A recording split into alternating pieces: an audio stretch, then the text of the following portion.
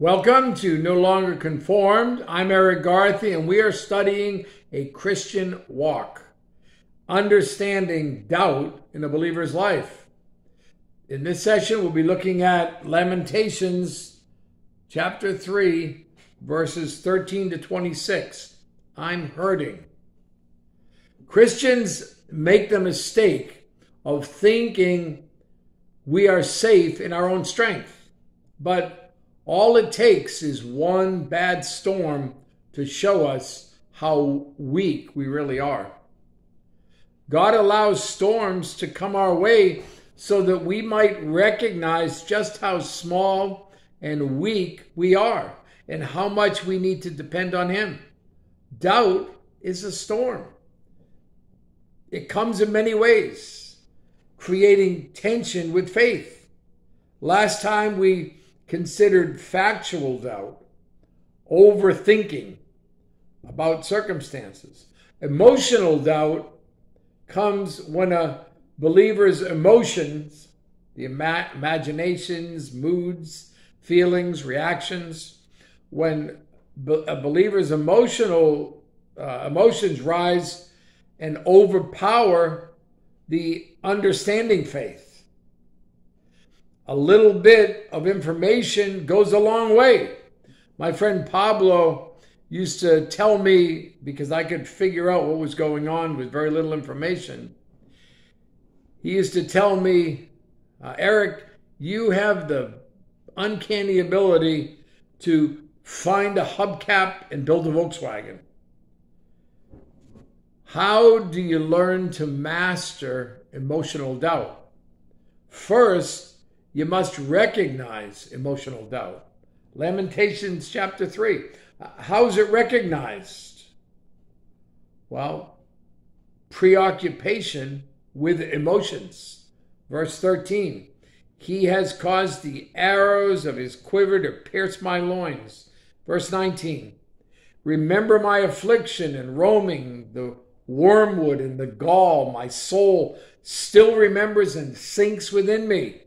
A preoccupation with emotions can destroy our precious faith in God.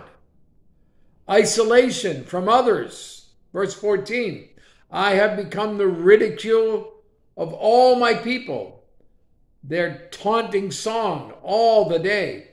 Isolation from others during times of doubt can cause us to bear heavy burdens all alone and often cave in under the weight. Alienation from God.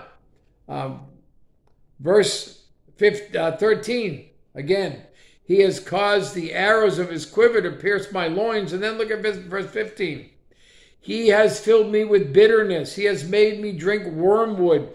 He has also broken my teeth with gravel and covered me with ashes. You have moved my soul far from peace. I have forgotten prosperity. And I said, my strength and my hope have perished from the Lord. Broken fellowship with God due to sin. This is not about salvation. This is not about losing salvation. This is about breaking fellowship with God. Psalm 66, verse 18.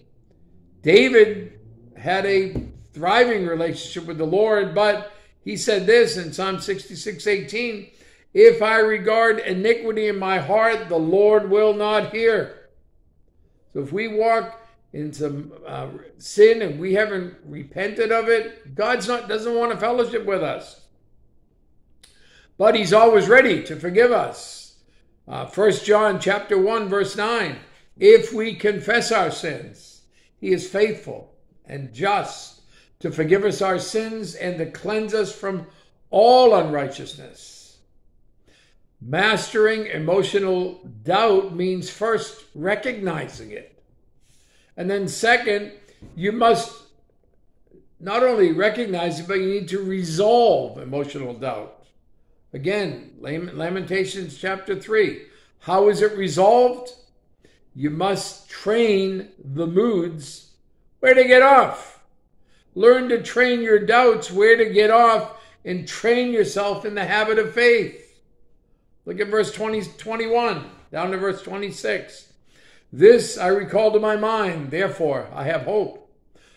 Through the Lord's mercies we are not consumed, because his compassions fail not. They are new every morning. Great is your faithfulness. The Lord is my portion, says my soul. Therefore I hope in him. The Lord is good to those who wait for him, to the soul who seeks him. It is good that one should hope and wait quietly for the salvation of the Lord. Yeah, I question, what is the difference between teach and train? Teaching is to provide information. Training is showing how to use it. You'll be distracted by emotional doubt, but recognize it and use it as a signal to trust God even more. This is walking by faith. Os Guinness wrote, mastering emotions is not to deny them, but to make them teachable. You think about that, and you have a great day.